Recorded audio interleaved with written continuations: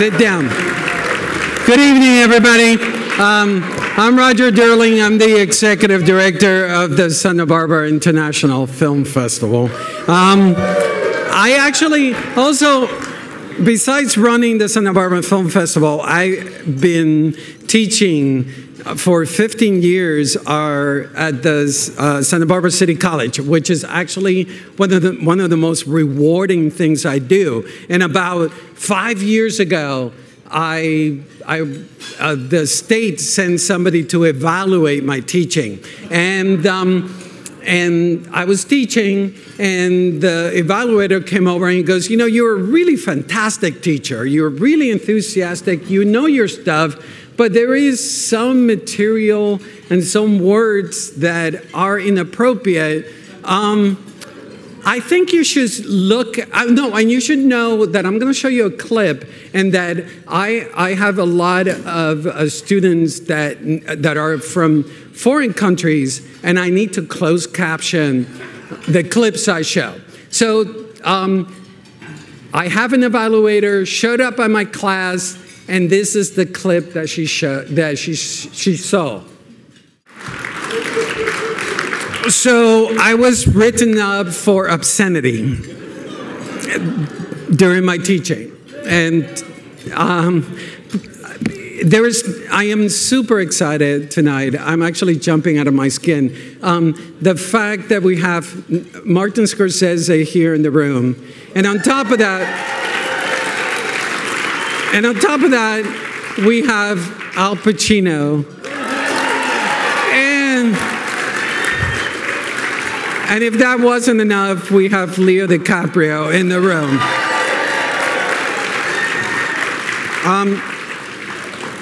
To me, there's no more relevant filmmaker in cinema than Martin Scorsese. Let me rephrase that. Can you think or name another director that has remained as consistently relevant for all the decades that Scorsese has been? Starting in 1967 until 2019, he has remained synonymous with cutting-edge movies. His movies are imbued with a constant yearning, with a constant questioning and longing that us as human beings and as film-goers should be exposed to and seek nourishment from. Wait a second, movies as nourishment? Yes, our souls need nourishment. Nourishment for the mind and soul. And that is what Scorsese's movies do. In 1967, he introduced us to Who's That Knocking at My Door, which started his collaboration with Keitel and with Thelma. The 1970s, he gave us Boxcar Bertha, produced by Roger Corman. Then came Mean Streets. Then Alice Doesn't Live Here Anymore, which won Ellen Burstyn a Best Actress Oscar. Then came Taxi Driver. He encountered disappointment with New York, New York, but he dusted himself off and found redemption again in 1980 with Raging Bull. Perhaps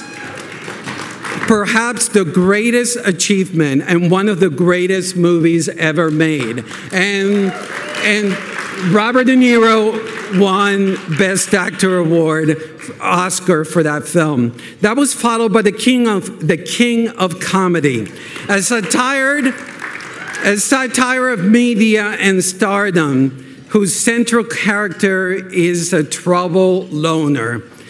Does this sound familiar to you, Joker fans? And then The Last Temptation of Christ. The 1990s gave us Goodfellas. Talk about cinematic confidence. De Niro and Pesci winning Best Supporting Actor. And both of them are on fire. Can you believe it lost the Oscar to Dances with Wolves? This was followed by Cape Fear. The Age of Innocence, Edith Wharton. Scorsese is handling a romance. Casino, Best Actress nomination for Sharon Stone. Kundun, Bringing Out the Dead in 1999. Then come 2000s. 2002, Gang of New York, first collaboration with Leo. 2004, The Aviator. 2006, The Departed. He finally wins Best Director and Best Picture. 2010, Shutter Island. 2013, Wolf of Wall Street. And I can say this, Leo should have won Best Actor. Leo in The Wolf of Wall Street is the best performance of the 21st century so far. This was followed 2016 Silence, and now we have The Irishman. It is astonishing that in 2019 with The Irishman, at 76 years of age, Scorsese embarks in one of the most ambitious projects to date. And at 3 hours and a half, this is a saga, and there's no more relevant voice. There's no more hungrier voice. There's no more painful voice than Scorsese's about who we are today. And let's not forget his brilliant documentaries, ranging from The Last Waltz to this year's Rolling Thunder, a Bob Dylan story by Martin Scorsese. I'm out of breath here, but when I talk about Marty, I get out of breath. He's also a historian who's been responsible for the restoration and preservation of many cinematic treasures, and involved in television, Boardwalk Empire, and vinyl. Marty's inquisitiveness and curiosity has kept us intrigued, fascinated, and at times puzzled. Ask yourself, what other commercial and household name director will make us ponder ideas about guilt, about redemption, about faith, about masculinity, about machismo, about Catholicism, about crime, about morality?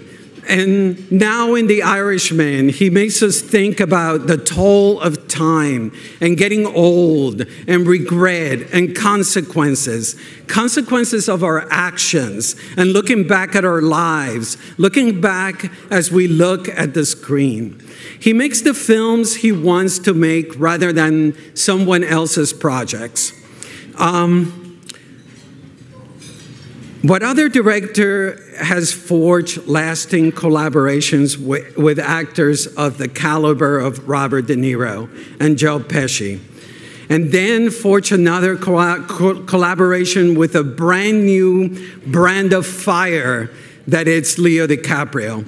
And now he has finally brought in Al Pacino into the fold.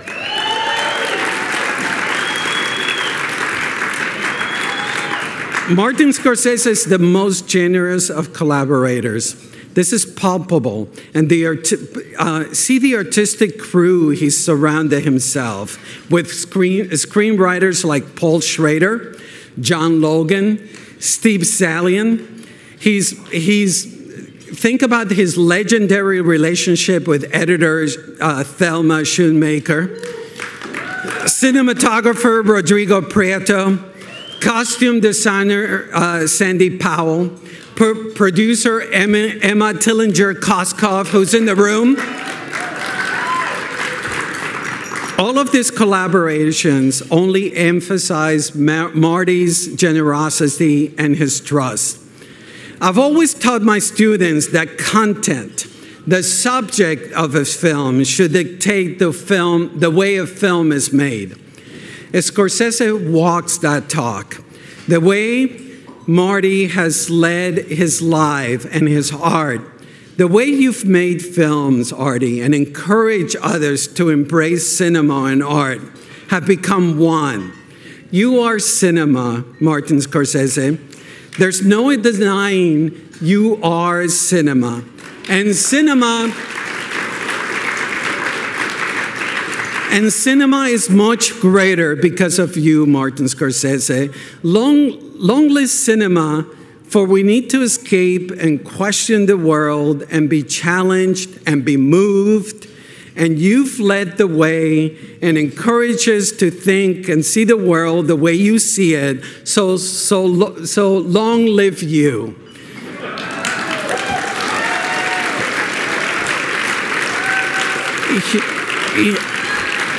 And here's a small taste of Marty's work. Thank you.